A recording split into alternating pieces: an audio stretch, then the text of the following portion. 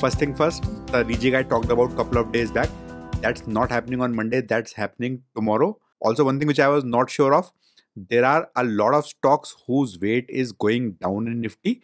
M&M goes down by, for example, $116 million in terms of outflow. Now, one thing which I am unsure of is, will Nifty 50 tomorrow reflect Trent and BL or Divi's Lab and LTI Mindtree? That's because if so much money flows out of key stocks in Nifty, then the Nifty 50 index may crash, at least fall considerably tomorrow. Coming to today's episode, if you were surprised towards the end of the day that despite being at all-time high, Nifty was still going up and up and up, then in today's nugget section, I'll talk about the injections, my theory of what is probably happening in the market and how I am playing it right now. Not much surprising in terms of how the heat map looks today. Everything literally green except Cipla and ONGC. The falls were not that big, but the gains were really big in Maruti, Grasim, Tata Motors. Hardly any bears around. Heavy machinery came for some correction. Construction and engineering was down because L&T was down. The biggest bear today was auto, followed by banking, metals and mining, food and tobacco. This was because ITC made another high today. The top two bars now belong to banking and electrical utilities. Look at the gains in auto today, 2.5% up for the sector. The big boy Maruti today was up 5%. They have announced a lot of new models that will be unveiled during the festive season. Maruti today crossed a market cap of 4 lakh crores. Banking was not too far behind, though the gains were not as high. The Bajaj twins were on fire today also. Today SBI joined the party, 1.1% up, that too on decent volumes. Bajaj Finance, which was lagging for nearly 1 year, that is nearly in the green zone. That is how much ground it has covered from the Bajaj Housing IPO. Nifty started literally at 26,000, was in a 100-point range till about 230, and suddenly it shot up, that too by 150 points, made a new high. Then towards the end, a little profit booking came in. Bank Nifty also had a very narrow range in the initial part of the day, less than 200 points, and then it shot up. TCS was green, HDFC was green, ICICI, Airtel after yesterday's holiday made another high, SBI up, Infosys a little up, HUL, ITC made a high here, L&T minor profit booking. Today public sector banks were doing fine, SBI was up, PNB was up, Bank of Baroda was up. Overall good day for IT, Persistent made a lifetime high towards the end of the day. Besides Jindal Stainless, all the metals also were in party mood. That too big gains, Vedanta up 4.5%, Hindustan Zinc up percent, Tata Steel 2.5%. It almost seems like a recession is coming to an end looking at the metal pack. After 2 days of profit booking, consumption pack also was up, HUL 1%, ITC up percent. This is the high of ITC. Asian Paints, Varun Beverages corrected, Nestle up, Titan up. Each and every stock roughly 1 to 2%, Tata Consumer 2%. BSE corrected another 2%, Kefin Tech was hammered today 5% down. CDSL corrected 2%. All these stocks have run up a lot and the profit booking was due. The outcome of course was a sea of green. Today FIs, DIs both bought nearly 3,000 crore worth of stocks in the cash market. Nifty up 0.8%, Bank Nifty and Nifty IT 0.5% each. Minor gain in Nifty Energy, but auto was up most 2.3%. Mid caps or next 50, 0.7%.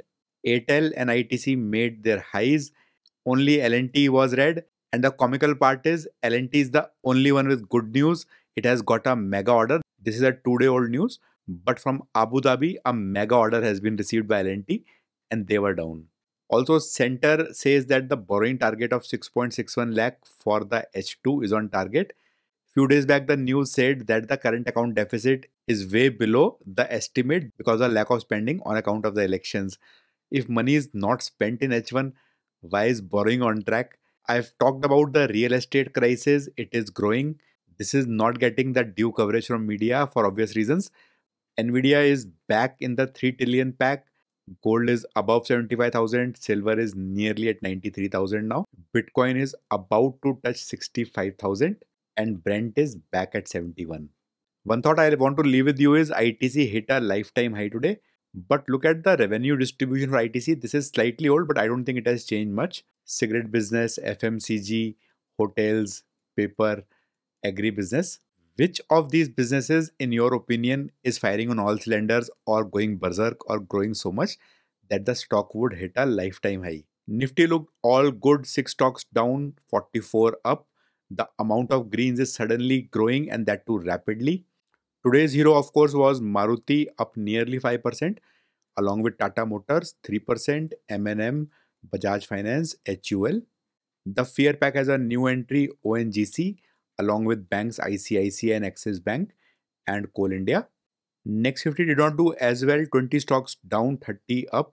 Vedanta was the leader today, up nearly 5%, followed by Motherson Sumi, Trent, Gale, Punjab National Bank. Trent will be added to Nifty 50 tomorrow. Coming to specific sectors, energy pack was a bit mixed bag. Tata Power was up today also 1.7% on high volumes. Reliance was up. As a result, the sector oil and gas was up. However, ONGC corrected, Oil India corrected. The distribution companies IOC, BPCL, HPCL, they were however up. Consumption pack was in party mood today. Some stocks were red. However, the big boys are green. Defense only action was in BL and a bit in solar industries. Rest everything was red. BL will be included in Nifty 50 tomorrow. Automobile, the reverse, all green. Banking, everything green. Asian Paints and Pidilite up 1% each. That's perhaps because crude corrected. Deep reds in construction and engineering, but cement was doing well. Trent was up 3% ahead of the inclusion in the index. Deep cuts in home building, deep cuts in household goods. This sector usually does very well in the festive season. Investment banking, HDFC AMC was up, but BSE, Motilal Oswal and Nippon were down. Deep cuts in heavy machinery. Software and IT besides Zomato, everyone else was up. Titan Page Industries, little gains. Nothing sold today but an investment day, actually a trading day, because most of these stocks I have bought for trading. I bought Trent ahead of the rebalancing tomorrow. Kfin was down 5%. I bought a little more of it. I'm increasing my stake in the investment banking companies. Fusion seems to be stabilizing. I added a little because my holding price is very high and the losses are very huge. Trent and BL, tomorrow or Monday, I might sell off what I have bought off late. And I hope that the rebalancing theory plays tomorrow the way I expect. While indices are making new highs every day, select stocks are making new highs every day. I won't be surprised if your portfolio is not growing that much. My portfolio has many stocks which are in deep red or a lot of red. So what is happening around us? Let's try and understand that. States of money, we all earn money, goes into our saving bank account. This is called CASA, current account saving account balances. Banks love this and this is not being maintained by people. People are not spending either. Otherwise, the companies and the economy would do a lot better than it is doing right now. Most of the people are investing money, that too away from banks in many cases or most cases right now. The government wants you to spend money. The banks want you to save money. Let me take an example. Suppose there is a big housing complex which has thousands of apartments. If the apartments are 1,000 only, one day the supply will run out and we'll get into resale. So a flat which was earlier selling for say 1 CR, that will now go for 1.1 CR. The flats remain same, the quantity is same. Now what happens if a new project is announced around you? Suddenly there is a supply coming in. People will not want to invest into this expensive set of apartments. They may buy here. What will happen as a result? The demand here will go up. This demand will go down. This 1.2 CR may suddenly become 1 CR. The 1.2 CR guys will not want to sell in 1 CR. As a result, this inventory will stagnate. This will go up till both of them are approximately at the same price. Now, people who are not even able to afford 80 lakh, what will they do? They will apply for an IPO equivalent of real estate. They will go for under construction or pre IPOs, which means they will probably pay 50 lakh. This property will be available after 2-3 years. The similar thing is happening in the stock market because the amount of quality stocks, their free float is same stocks are being traded around and around again. New paper is hitting the market. Do you remember 5 IPOs which have surfaced this month? Because those are not quality papers. 1 or 2 companies, yes, you will remember. But IPOs are coming and going. People are making money in the IPO. Everything is going up and people are selling immediately. After that, most IPOs are selling, going down probably to issue prices or even below it in a month or 2 months' time. This is something which came today. One of the most intelligent people in the industry, Mr. Ramesh Damani, a ferocious rally in large caps now will be a sign of risk. He is cautioned. There are so many questions around from nearly everyone who is expected to be intelligent or who has been proven to be intelligent, but market is in no mood to listen to them. Buy, direct or via mutual funds, DIIs. Now there are three participants primarily in the market: FIIs, who have the maximum money to spend in one transaction. They have the best machines, best algorithms, and their only intention is to make money. Some of them are long-term investors, which are holders of the companies. For example, some companies may have FI holding of 15-20%. That's long-term money. The amount you see daily on my dashboards and in the news, that is trading done by FIIs. Then we have DIIs. DIIs have retail money and they have their hands tied behind them. What that means is they have very strict rules for investing. They can invest into specific sectors, maybe as per the theme. If there are two infrastructure funds, say I1 and I2, this gives 12% returns and this gives 8% returns. Now, this may be holding stocks that will go up a lot in next 6 months, but immediately you will see people moving out from 8% to 12%. Impatience. So I2 will try to match I1 and they can't invest for long term. Also, a lot of these DIIs they buy to keep market stable. For example, when FIIs are selling, DIIs buy. The third category is the worst, which is you and me, retail. Neither we have patience nor we have a lot of money. We panic the first. Very few of us have long term appetite, though we might say we are long term. But right now, most of us have their portfolios either in red or not growing so much, at least not outperforming or performing the same as Nifty or Bank Nifty. Why? Because whatever was profitable, we have already sold, booked profits. What if it falls? What if my profit erodes? Whatever was a bad investment, maybe something which happened as an event, that we are holding to our chest. I just give you an example of Fusion Microfinance. I'm holding it to my chest. I have not booked losses because losses are huge. Everyone does that in retail. As a result, portfolio is underperforming. The outperformers are already sold out. How many of you are holding Airtel? I am not.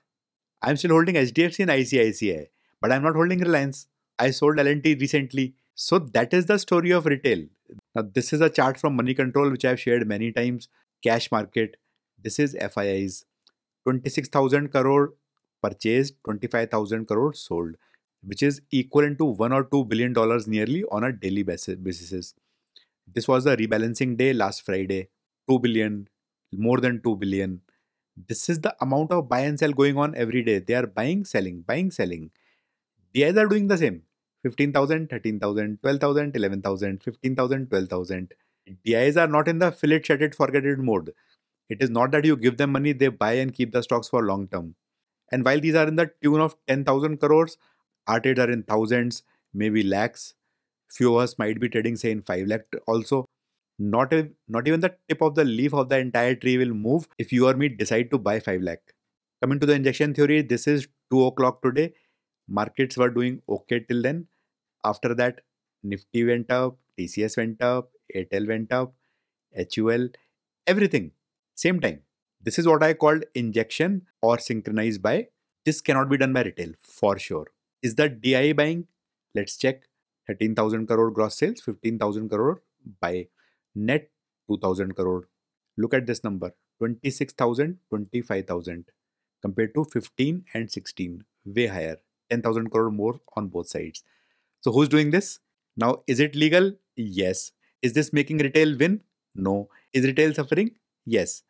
What happens is around this point on expiry day, on critical days, the data will tell where is retail.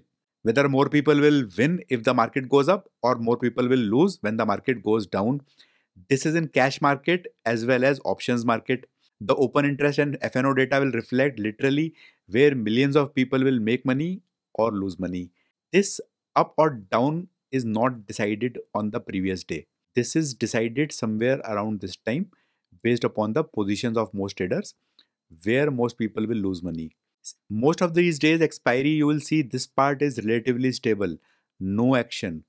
What happens is if you are buying options, be it put options or call options, you will bleed. The action will start only in the last 1.5, 2 hours. And what happens is this takes the cash prices also up and down with them. And if retail panics, then they sell. Or if they get overexcited, they buy at very heavy prices. Next day, they will suddenly be in 2-3% losses. I'm sure this would have happened to you many times in the last 2-3 months. Now, these are my positions for today. I had taken positions long term for November, but today I decided to square off a little loss. But I said I'm not waiting till November. I'll decide when the markets give some sense of direction where they are going. So I got off. Then I shorted the market about 12 lots, but then I was not very sure and I got off immediately, a little profit only. If I had stayed on for this spike to happen, I would have lost my share today in terms of the money or the capital I had deployed today. So, what did I do after doing this? I went out for lunch today. I did not stay at home. I did not carry my phone today so that I am not distracted at all by what is happening in the market. I came back after 3:30 and then saw what happened in the market in the last 3 hours or so. So what am I doing right now, or at least trying to do? One is I am trading more than I am investing. I do invest for long term also, but there are times when I get rid of long term investment. For example, I sold LNT, which I had thought I'll keep for long term. I already said I am gearing up for the result season. My theory is that LNT kind of stocks will not give good results, but I expect LNT to give two bad quarters suddenly, Q1 and Q2, and the stock may go down. I will consider buying then. Also, I'm avoiding investing in low earning stocks and sectors. The reverse is also true. The ones which are high in earnings, I mentioned earlier that I'm investing more in investment banking stocks. Like I mentioned, I'm staying away on expiry days. I'll probably take this down to zero in the future. Avoiding compulsive trades. Earlier, I was taking trades at 9:15, 9:30 every day, which I have stopped. I've reduced FNO considerably. And you might have seen there are many days when I have no trade days and no sell days. Also, I'm diversifying into gold, silver. I've started with ETFs. I have never invested in mutual funds after the 2008 crash, where my mutual fund returns got stuck in the red for 5 years. Most of you would not have seen that period ever, where mutual funds have not even recovered your NAV for 5 years. I've seen that time. That is why I don't invest in mutual funds. And I've invested significantly in bonds in the last 2 years also.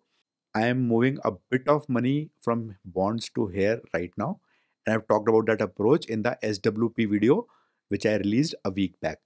Just a glimpse of one of my portfolios. This is not the major portfolio. These are the gold and silvers that I have bought recently. These are the returns on those investments between 8 to 20%.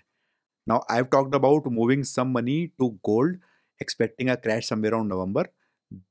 This is the SGB tranche where I've invested. This is not the main investment. This is already at a return of 10%, which means I sold equity, moved that money to gold. Gold has given 10% return.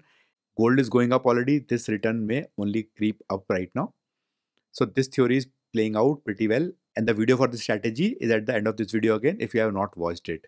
So this is my strategy for now. This is an evolving strategy. I am not sure whether it will go right or not, or whether it will maximize my gains or not.